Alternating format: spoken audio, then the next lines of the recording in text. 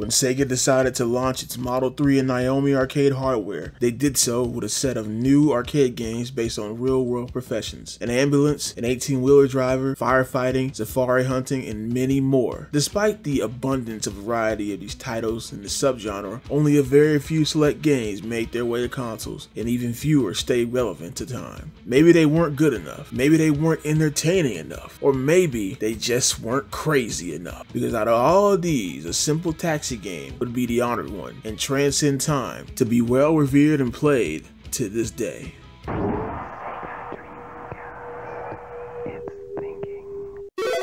Welcome to the fantasy zone. Get ready.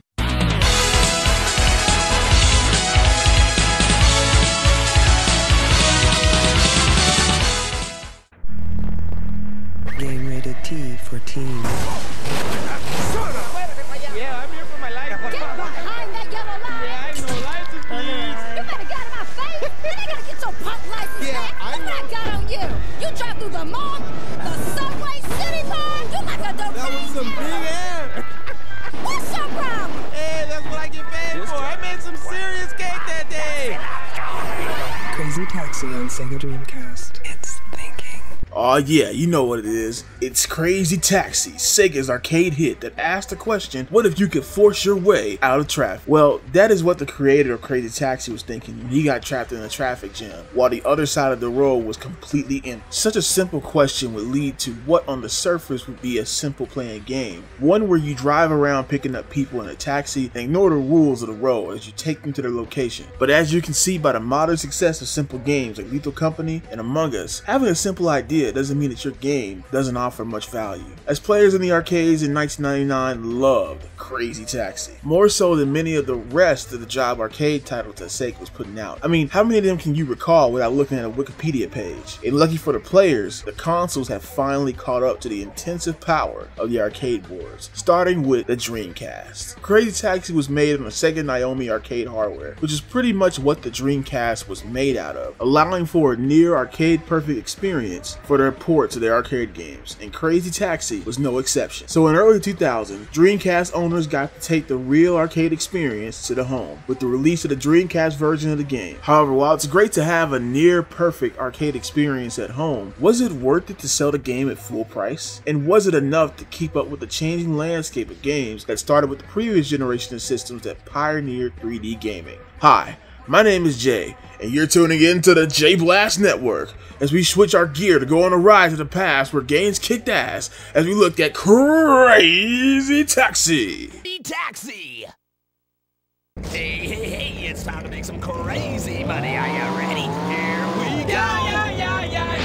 That's all I wanted to hear. The Offspring. The first thing you hear when you build up a run of Crazy Taxi, as you pick up the first customer and hit the streets of not San Francisco. On the surface level, Crazy Taxi is a simple game. You pick up people, take them to their destination, and rinse and repeat. What makes it interesting is that you don't follow the rules of the road. In fact, it's encouraged to hop off hills, sway through traffic, and go off-road to get to your destination on time. Each of these rewards you with tips from a passenger, adding to the total cash you earn from dropping them off. You get more cash from dropping them off faster or less if you drop them off slowly. And if you suck or you just get screwed over by traffic and can't drop them off in time, you earn nothing, wasting the little time that you have. And time is very important. If you're playing on the arcade rules, you can keep extending your time by picking up customers. Each customer is highlighted by a color. If it's a dark red, then the customer will give you little time bonus, but will have a closer destination. The lighter the color, the farther the destination, with light green giving you the most money, the most time, and having the farthest distance to go. The trick is to mix and match the colors, because just going out to a far destination isn't always ideal to boost your time, especially if you don't know the map. You want more money by the end of the run because it increases your rank. Now, that don't get you nothing but bragging rights, but still, you want to be real good at the game to get the most out of it. Now, that all sounds simple for an arcade game, but the genius of Crazy Taxi is what's under the hood, and I mean the mechanics that are under the hood. The mechanics of Crazy Taxi make the most difference when it comes to runs. The first impression would be that the taxi is hard to handle, and you might think this is because of the name. In reality, Crazy Taxi gives you a lot of control. Let's start out with the characters. You have 4 caddies to choose from. Alex. Alright, let's get it on. He's the most balanced of the taxi drivers in all stats. My main man,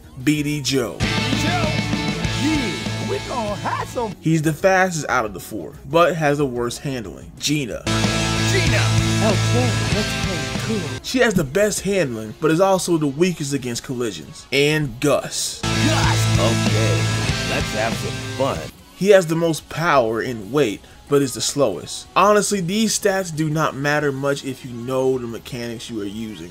It only matters most of the time in the crazy box, which I'll talk about later. So really, pick whoever you want. Though me, I go with my man, BD Joe, and of course, that smooth thing, Gina. Now, you see, what's gonna save you the most time isn't these characters, but it's the universal mechanics. In fact, I'd say that they are outright necessary if you want to get better at the game. All of these techniques use shifting between gears in order to pull them off. Mastering this is very important. When you turn and switch between gears, you can perform the crazy drift, which helps cutting sharp corners. When you brake after switching to reverse, you can perform the crazy stop, which allows you to stop quicker than just holding the brake button down. And when you switch from reverse to drive and press the gas from a stop, you perform the crazy dash, which gives you a starting boost instead of a slow start and acceleration. Now, those were the easy techniques, but there are two more that are more advanced to pull off and combine the previous techniques I just told you about. If you combine the crazy drift and the crazy stop, you can perform the crazy drift stop, allowing you to precisely stop out of a drift. This is one of the harder techniques for me to pull off precisely, so I just perform the regular crazy stop most of the time. Then there's the ultimate speed technique, the limiter cutter. This is the combination of repeating the crazy dash input after starting with a crazy dash, and it allows you to reach max speed as long as you don't hit anything. You will notice a significant difference when implementing all these techniques in your time, and I even say it's essential when going for the higher ranks. My only issue with these moves is that there isn't a lot of great indicators, especially for the boosting moves, that you pulled them off correctly. You just have to fill them out, which is why I think these moves aren't easy to master, because you're not going to see a lot of cues outside of the crazy drift. And that's one thing that I think the game really should have improved on, especially in a home port when people are trying to learn the game's mechanics. Now, even with knowing the mechanics, you still need to know the maps, even with an arrow leading you to your destination. In the home version of Crazy Taxi, there are two maps, the arcade map and the original map, exclusive to consoles. The arcade map is the first one and the best one, starting out driving down hills and including a mall, a downtown area, a baseball stadium, and Pizza Hut. Oh yeah, this is one of the cool things about Crazy Taxi. It had real life locations in it. Now, could this be seen as shameless product placement? Sure, but hey, who cares? It's based on real life anyway, so it should have real life locations. It's all a part of the atmosphere, man. And I didn't even mention all of the iconic areas of the map, like drifting through the parking lot, park itself, and the church on top of the hill. And there's still more. No matter which way you're going on this map, it just flows. And you can appreciate that the more you get better at the game. The original map, in comparison, is a bit of a disappointment, with tons of elevation and not that many iconic landmarks. Look at this. Look at all these hills, man. You can't even tell where you're going. What do they think I am, the Highlander? Nah, I said that for my boy Christopher Lambert. But in all seriousness, the elevation here just kills most of the map. The big thing here is the train and the train tracks and the waterfront at the bottom of the map. But because of all the hills you have to go through doing most of the map, it just makes it confusing to deliver customers to the right place. Even Arrow has a hard time trying to navigate this place. And while there is a downtown area like in the other map, along with real life places like KFC, the locations just aren't as interesting or as memorable as in the arcade map. I guess you can remember driving on the water a lot in the waterfront, which is another crazy feature of the game, but you can also drive underwater in the arcade map in the very few areas where you can drive underwater, so that's not even that special to this map alone. Now, for as much as I'm ragging on it, the map isn't bad. It's good to have more content in a home port. In fact, I say it's necessary to have it, but I wish it kept the same flow as the base map. The good thing about both maps though is that much like the skills, it will take you time to master and how you progress them. Relying on the arrow alone isn't always ideal, especially in that second map. If you want to find the fastest route, you'll need to know the map layout and use the shortcuts to save on time. Now, I've been on and on about skill and mastering the game, and that's just what comes with playing arcade games like this. But the difference between most arcade games and Crazy Taxi is that Crazy Taxi gives you a good tutorial to learn the game, even if it can be hard at times. This is where the crazy box comes in, a box full of missions that require you to use the moves at your disposal, and they even tell you how to use them for hints. It starts off small, like using the crazy dash to launch further off of a ramp, or just using the crazy drift to drift around circles, but as you get further into the missions, it gets complicated for what they want you to do, like having to bowl using the crazy drift under a time limit, or using the crazy drift to fly off a corner so you don't land in the water under a time limit, or having to use the crazy start and crazy stop to deliver a bunch of grandmas to the edge of the waterfront under a time limit, and in general have missions that require all your abilities in order to complete them under a time limit. The hardest ones being the ones where you have to deliver a certain amount of customers or pick up a bunch of customers and deliver them all to one location under a time limit. As you notice, I keep repeating the word time limit because that is the name of the game. It's trying to teach you to do all this stuff really fast because you're not going to have time in the base game either. A smart yet frustrating move. You're going to find yourself restarting these missions a lot in frustration, but each time you will get better at the game, learning the little interfaces of the mechanics so you'll be able to succeed. For instance, I was struggling on this bowling mission for a while until I learned I didn't have to lean that far into the crazy drift and I could do quick drifts so that I wouldn't turn all the way so I could get a strike on all the bowling pins. Or learning how to pick the right character for the right mission, like using Gina's great handling for all these grandmas you gotta deliver on this narrow ass path. A solution to each of these missions is always utilizing the mechanic under the Crazy Taxi's hood, and once you're done, you'll see the difference in how you play in the main game. Now all this culminates in the ultimate mission, where you have to loop the entire arcade map under a time limit using everything you know and the limiter cutter. You better learn how to use the limiter cutter. Trust me, it will save your life on this mission. It tests your knowledge of the arcade map with your skills behind a taxi, and man, it gets irritating when you get so close but you fail because you're 1 second off. But once you succeed, you can consider yourself a crazy taxi master, and it all comes with mastering your time. Now mastering your time in Crazy Taxi comes in two ways. You can play by the arcade rules where you can keep boosting your time every time you pick up a customer, or you can play by a certain time limit where you only have a certain time limit to get a certain score in the game, with the least amount being 3 minutes and the most amount being 10 minutes. Using the latter option is good to getting to know the map, but if you want the high scores, I would suggest playing on the arcade mode, because if you play on the arcade mode, you can pretty much play this game forever if you're good enough. As you can see, the crazy boss can be very harsh conditioning, but it makes it worth its while when you see your rank increase in the main mode, and that's a feeling you wouldn't get without a mode that teaches you the game's mechanics like Crazy Box. And I can appreciate that about an arcade game, especially when the genre primarily prides on you not knowing enough to continue so you can put more quarters in. But that doesn't translate well when the game comes to console, and I'm thankful that the Crazy Taxi devs understood that. Now I can't mention Crazy Taxi without mentioning the soundtrack. Blasting your ears is bangers from The Offspring and Bad Religion, my favorites being All I Want and Way Down the Line. I'd play it, but you know the YouTube striking system. And look, I love the soundtrack, but there's only like 7 songs in the game, and you'll be hearing them on repeat a lot. And they're good songs, really good songs, but they're also very short because both of these bands make very short songs. So even me, who's a fan of both of the bands, starts to get a little tired of hearing the same song, especially when you have to keep repeating and restarting missions in the Crazy Box. And I'm sorry for saying that. I know it sounds like blasphemy to even get irritated by listening to some of this music to most of you, but the game could have really used more music. Heck, I think the first Tony Hawk's Pro Skater had more music than it, and it also had a small amount. All that may sound like blasphemy because people might say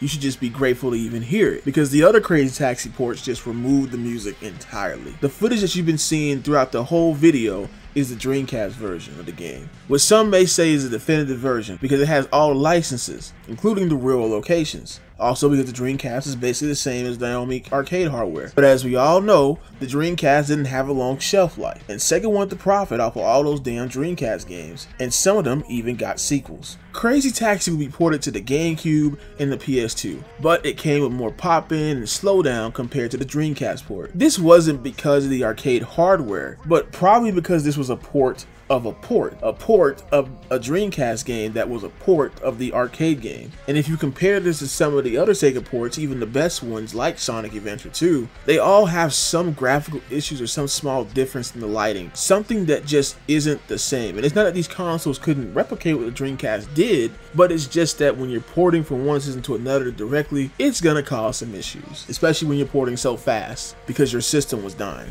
But if these were the versions that you had to play, they weren't bad enough to not have to play them in the first place. You probably wouldn't even notice it unless you played the original. Now, okay, editor's note here. I tried to get footage of the PSP version to the PSP emulator, but unfortunately it was not working with me and it kept crashing. So the footage you're going to be seeing is from the trailer and also the crashing footage, just to prove that it was crashing. Sorry about that, guys. I used to try to get the gameplay to show you guys the authentic version, but couldn't do it this time. The best port, in my opinion, is the PSP port, Crazy Taxi Fare Wars. This port includes both Crazy Taxi 1 and 2, and also has multiplayer, which I probably won't have footage for. I'll try to get it. Hopefully, if it is there, it'll be on screen right now. But the multiplayer included 3 different modes. One mode lets you compete against other players to see who earns the most money on the same map. Another was pretty much the same thing, but you got to go one at a time for the highest score. And the last one had players go head to head on the same map to see who can steal each other's customers. This is something that the console ports really could have used for extra content, but it's only in the PSP version of the game, and unfortunately it does control pretty funky because now you're on the PSP instead of a console. Oh, and the soundtrack, yeah, it's gone. And so are the real locations. They're all gone, replaced with original content. However, since you're on the PSP, you can always insert music that you have and use your custom soundtracks from the PSP in order to get the original soundtrack back in the game. That's a very cool loophole that's allowed to happen. Now, the last port is the HD port. And that is probably the most accessible version right now, releasing on the Xbox Live, PSN, and Steam, and also mobile devices, as well as in the Dreamcast Collection bundle. It's a good port that upscales the graphics, but it also removes the licensed content. But if you got it on Steam, you can just mod all that stuff back in. If you aren't a purist, you can honestly just play this port of the game without any issues. But because the Dreamcast didn't cut content, it really is the closest way to play the arcade version, and it's also considered the definitive way to play the game. But like I said, you can't go wrong with the HD port or the PSP port if you want a handheld version of the game. It's really impressive for that system. Crazy Taxi's legacy is undisputed as one of the best Dreamcast titles and one of the best Sega franchises in general. And for the price you can get it for now, I think it's more than worth it for that entry fee, just to go a couple of rounds in the game. However, if we're talking about back then, when the Dreamcast was new, I don't know if this was worth the full price. Look, you really just got the arcade port with one new map and a couple of missions. Now, if you beat those missions, you get a new vehicle, which is the Crazy Bike. It's super fast, but that's it. Outside of mastery, the game doesn't have much to offer. When this game released back in 2000, it sold for $50. $50 competing against other big games on the Dreamcast and other systems. And in a world that just had games like Sonic Adventure or Tomb Raider or Need for Speed if we're talking about racing games, and many other games outside of this genre with more content, it's almost laughable how little here there is for that price point. I know the appeal is being able to play the arcade version at home, near perfect, but that era was dying. This wasn't the early 90s or the late 80s anymore, where games were much shorter and relied more on difficulty and mastery to beat them. Now games were larger, filled with content for months, in all genres, starting with the 5th generation of consoles. And not only was the arcade slowly dying, at least in the States at the time, but games that lived by it were dying too. I'm not saying that this makes the game bad, or that it's a bad port because of this, but what I am saying is back then, this game should have been much cheaper, and while it did sell well, they did end up getting a $30 price cut, selling for $20 near the end of its life, which I think was fair for back then. Crazy Taxi feels more like a companion piece to games like Sonic Adventure, Soul Calibur, or Jet Grind Radio that you would pick up on the Dreamcast. It can be appreciated more that way rather than being the only thing you have to just repeat. Now, Crazy Taxi wasn't the only Dreamcast game like this. In fact, I think that was a flaw of the library, was that it did have some really great arcade games, but at the end of the day, these were just straight arcade ports with not much to offer outside of the arcade mode when the industry was moving on. But having simple games like this with rich mechanics was still fun. It's still needed, but I just don't think it's something that can carry itself alone at such a high price point. Nowadays, the question is irrelevant because the game goes for much cheaper now, and arcade games like it are also going for much cheaper now when they're re-released. So you can just grab it and enjoy it for the little time that the game has to offer. And it's a great time ripping through the city, delivering all the people I can, pretending that I'm a taxi man like Bruce Willis.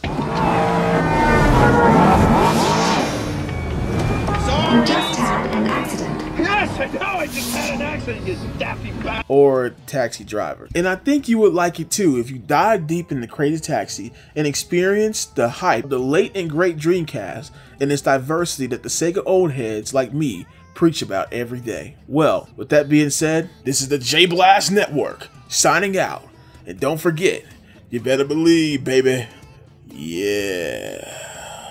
Alright, it's time to check out how you did today. Now let's take a look. Class S license. Man, that was amazing driving. I'm sure you're gonna come by and show it to me again sometime, right? Here we go.